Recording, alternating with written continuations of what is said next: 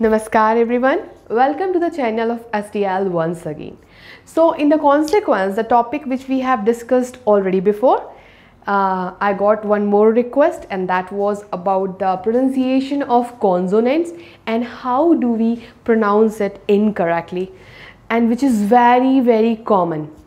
I'll tell you, many a times the impact of the words we are using in our daily life is so high that sometimes we actually pronounce the same word though the pronunciation is not correct. The most common example will be papa. Actually, there is no double P. It is P-A. Still, we call it papa. I don't know why. Maybe the Dutch or Portuguese influence.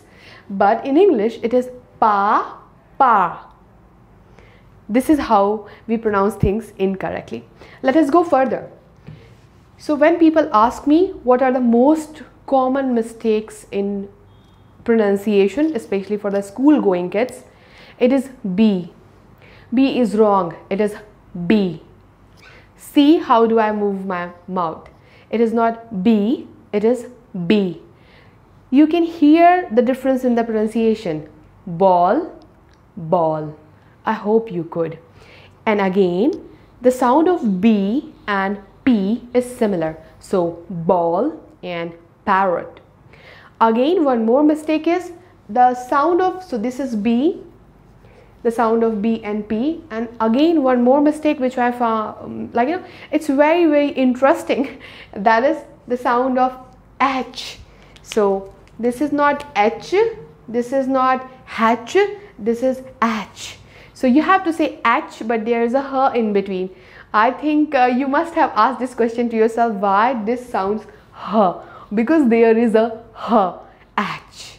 So it has two sounds. One is H, not H. Remember, English and your mother tongue, all the native Indian languages are totally different. Their origin is different. Everything is different. So that's why this is H. And that's why when you say honest, it is not honest, and this is not honest as well.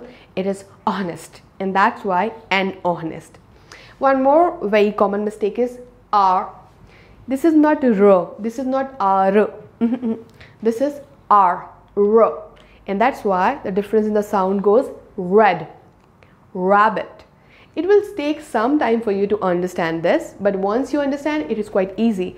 While you are teaching it, what do you think? Why do we teach Baba, black sheep in schools?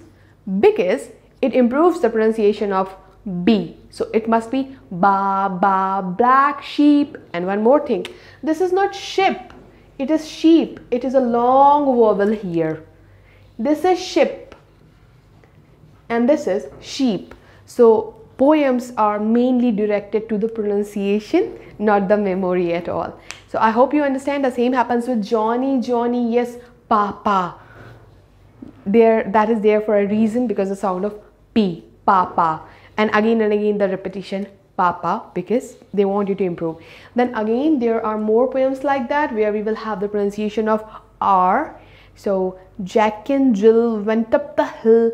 Again, you say this is ill. This is not ill. Ill.